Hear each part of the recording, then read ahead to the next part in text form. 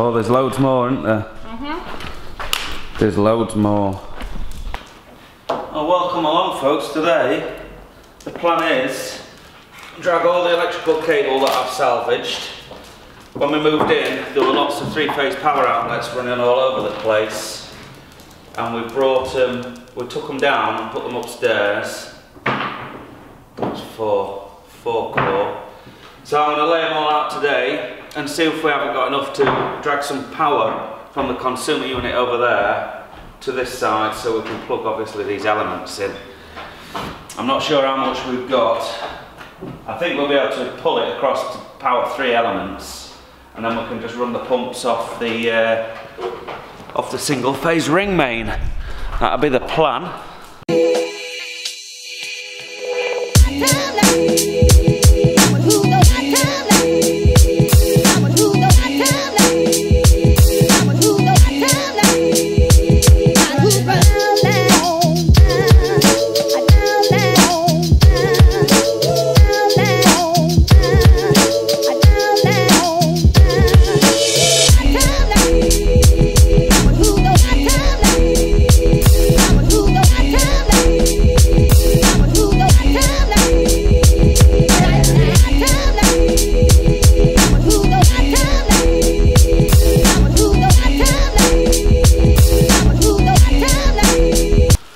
Special delivery. You know when the old fermentation fridge packed up? Well, look what we've got. An extra long probe, so we'll fit that tonight. Hopefully we can get it working. And it also comes with a little note. Happy Brewing from Belfast. CD, I can't remember his bloody name. We'll have to have a look and put it down at the bottom. And some cracking looking beer mats or coasters. Check them out.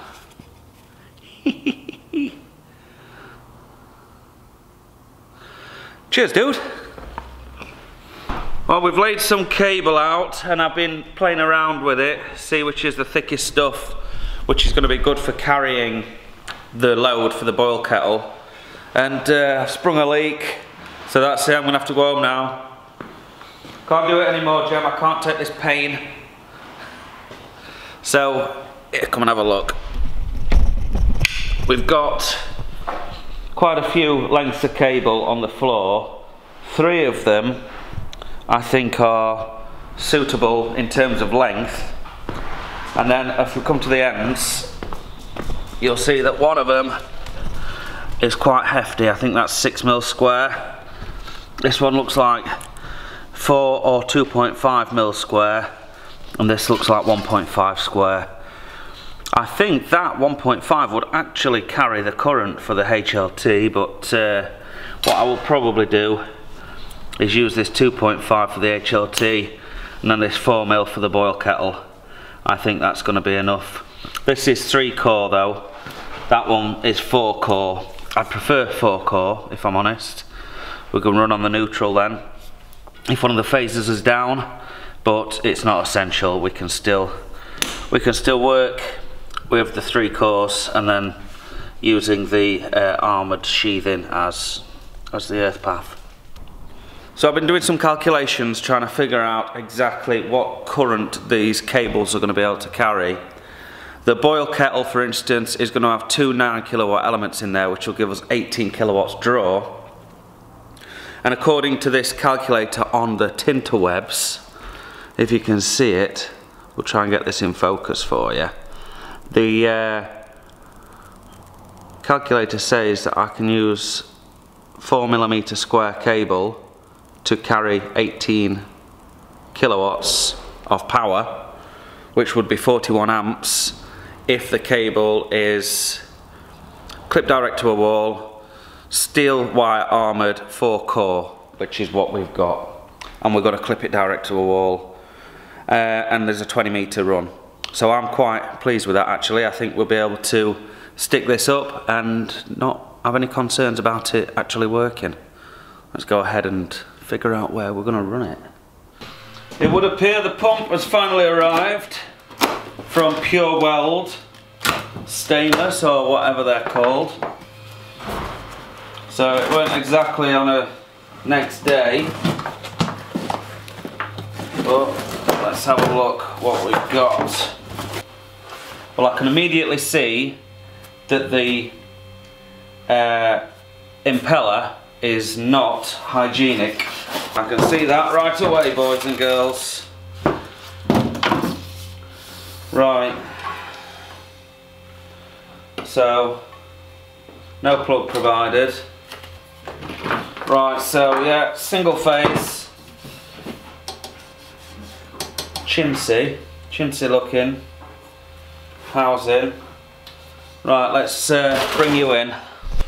Right, this is kind of worst case scenario for me, unfortunately, because I can see that none of this to me feels hygienic at all, which from Pure Weld, frankly, I'd expect something better.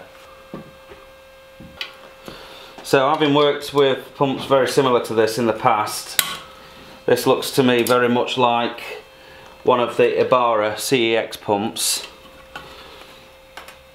Oh my gosh. Oh, we'll come back to that one.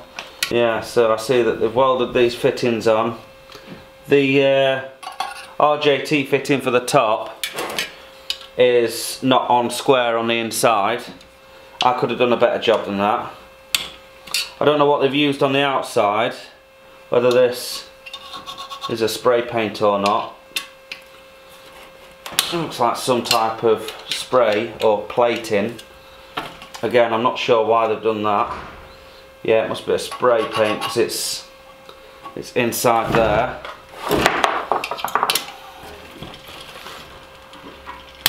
Oh, fucking hell, bent my nail back and everything.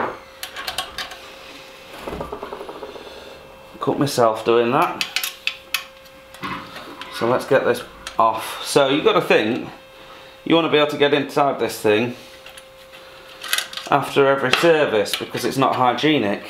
Now what I would suggest is that this might be alright to be used for HLT recirc. That's a possibility, but I doubt that this is going to be good enough. And I did ring him up on the phone and asked him if it's suitable for pumping hot work, and he said we've not had any complaints yet. So I think I might have just got a salesman on the phone, because it appears that the chap didn't know what he was talking about. Now, I've used lots of different types of pumps, particularly the Ibarra and the Laura pumps, and I know that the impellers aren't hygienic. Right, let's have a look in here. Yeah, so here we go. Internal mating face. I can get my finger around the back of that. So what's that all about? That's not hygienic, is it? It's never going to be hygienic, that. How do you get behind there to sanitise what's behind this plate? In fact, what is behind this plate? Why is that plate even here? What's that plate doing? Don't know. And then we've got the impeller. Tack welded all over the place. Looks like a mess. Bolt looks almost rounded off from the hop. Very thin, single. Well, I guess you get what you pay for, don't you? It's cheap and chintzy. And this really is cheap and chintzy. I don't really think I want to be doing more than a couple of brews on this before I have to upgrade.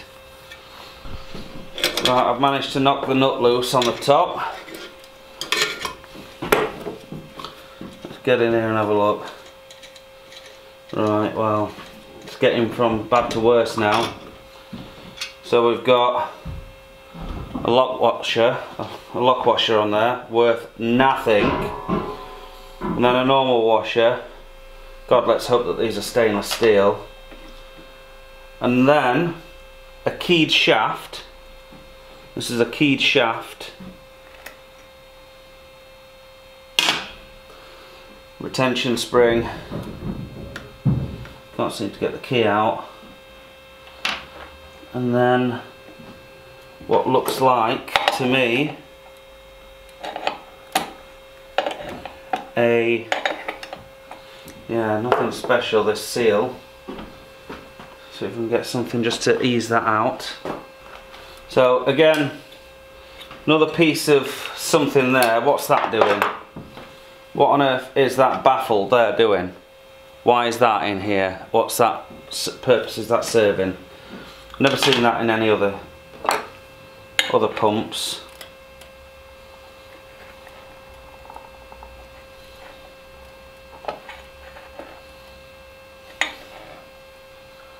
So here we are. Ease off the seal. Looks like it's just a Viton.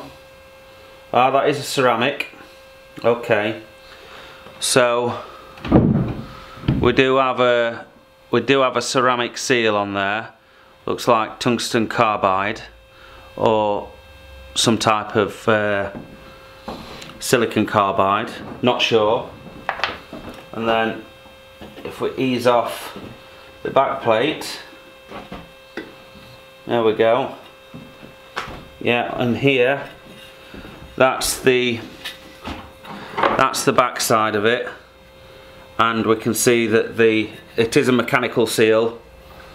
That looks like silicon carbide on there, which will ride against a tungsten carbide to create the Brewery seal. So that is actually a thumbs up. That's a good point. But what I do not like is the chintzy. I mean, look at the thickness of that. You know, if you get hot particles and stuff in there, well, you're never going to get them out. In fact, there's already some muck inside it, look. I don't know if you can see because the light's not great. There's already some muck and dirt inside there. How on earth are you going to get that out? And you can see the swirl pattern. All these little dots on here. So running from there, 1, 2, 3, 1, 2, 3. This is where we've got tacked on the fins on the impeller. That side, well, look at the state of that. They've sent this out as a hygienic pump. Look at the state of that. It's fucking poor, boys. It's fucking piss poor. I'm telling you. If you're a quality stainless steel fabrication setup and you're welding hygienic brewery tanks, you should know better than this. The preload tension spring has been grinded on one end. It's got grinding marks on there. That makes a bit of a mess of it. Again, somewhere for particles and crap to catch. I'm disgusted at the quality of that steel. And yeah, we'll pop this stuff back on. Put some load back on the pre-tension spring, tighten it back up, we'll reassemble it. You know, if I wasn't so desperate for a pump, I'd send this back. But, like I said, in a couple of months' time, we can downgrade this to HLT recirculation pump and it'll be fine for that, because it's not going to have any schmoo or anything getting in there. But as far as hygienic pumping is concerned, this is not a candidate. Don't you forget about me.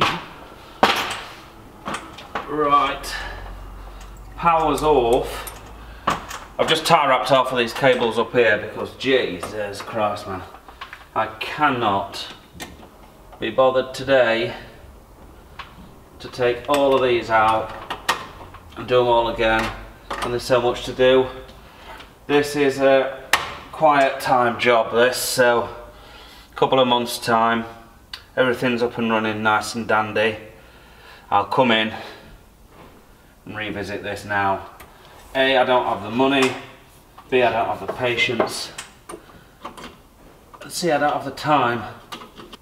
Let's make sure that we've got the armour cable nicely anchored into this panel.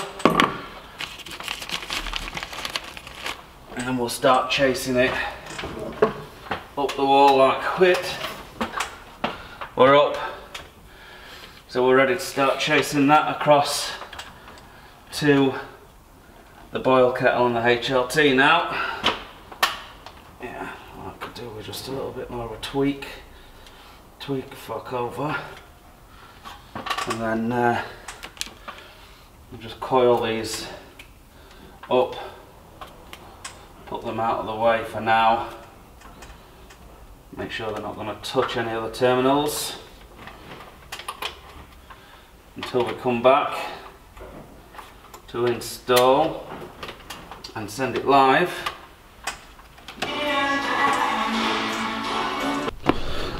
Right, I'm taking the gaskets with me. I'm going to jump in the car with Jem, hey up Chancy Pants, and we're going to shoot up, pick the kids up, and I think I'm going to sit in the back garden with a beer and pick all of those gaskets clean. In the meantime, I want to get some 1-inch RJT fittings to get the plate exchanger working. So that means I need to make a little order from GC Supplies, the best stainless steel company this side of the Atlantic. Maybe both, I don't know. Not been to the other side of Atlantic. Anyway, a bit random. So I'm quickly assessing what I need to get us off the ground. It's a really pathetically small order, I know, but I think that'll allow me to get the plate heat exchanger working. I can at least pressure test it. I've got some 1-inch pipe. We can start to plumb it in then. Just the 1-inch nuts. Yeah, that's what I need just to pop on here. Nuts and liners, I may as well get 10 of each. And then we're going to be cooking with the gas. But yeah, Gemma's gone to pick up Georgia because we're looking after her this afternoon, which is Dave and Sarah's youngest daughter. Don't ask me why, because I don't really know. Make sure I've got my wallet in my pocket and my keys. And I'm going to shoot, folks. I'm going to shoot. More freaking distractions. Got back, emailed GC Supplies. I'm sure Alexa will sort that out for me. Perfectamundo.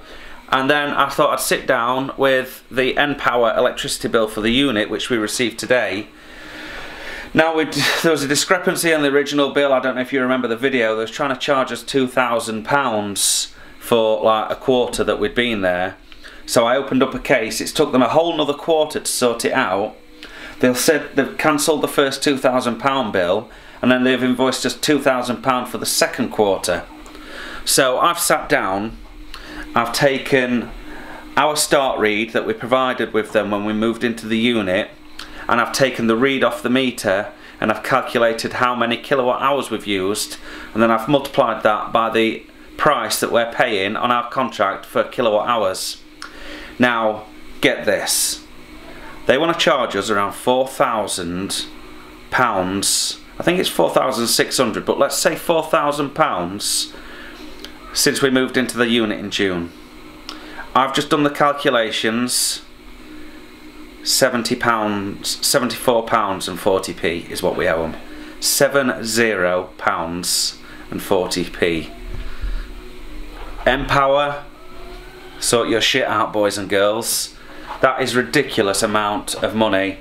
That's 2 orders of magnitude out. Is it 2 orders or 3 orders of magnitude out? Close to, it's 2 orders of magnitude out. It's ridiculous.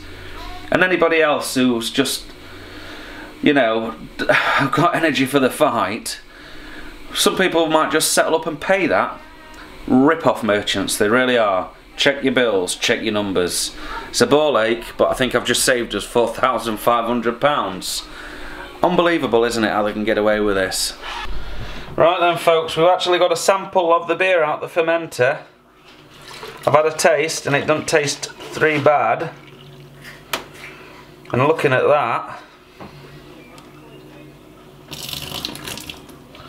that looks to me like it's pretty much fermented out. Let's take a quick reading, if we can get, yeah.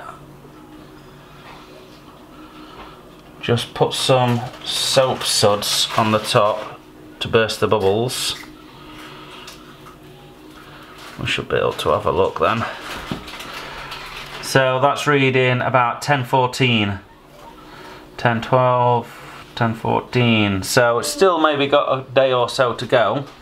yeah, I think that's good enough to put the dry hops into her. It tastes fine, so we're lucky. And of course I now have the new probe from our good friend in Belfast, so we'll stick this on and see what the STC does. Oh, there we go guys, new probe on. She's reading 21.5 degrees and dropping, because I just did touch it with my fingers. So it looks like that's worked freaking perfectly. Thank you very much for sending that. We're going to whack the dry hops in this afternoon, which is only 25 gram hop drop of Tannum. And then I'll probably leave this for another day or so because of the freezing issue, and we'll cold crash. But that's it folks. Look at the beautiful weather. We're looking after Dave's young one for the duration of the afternoon. So I think we're going to wrap it up, and we'll see you tomorrow. Bye. Yeah, we'll see you tomorrow. Better get on.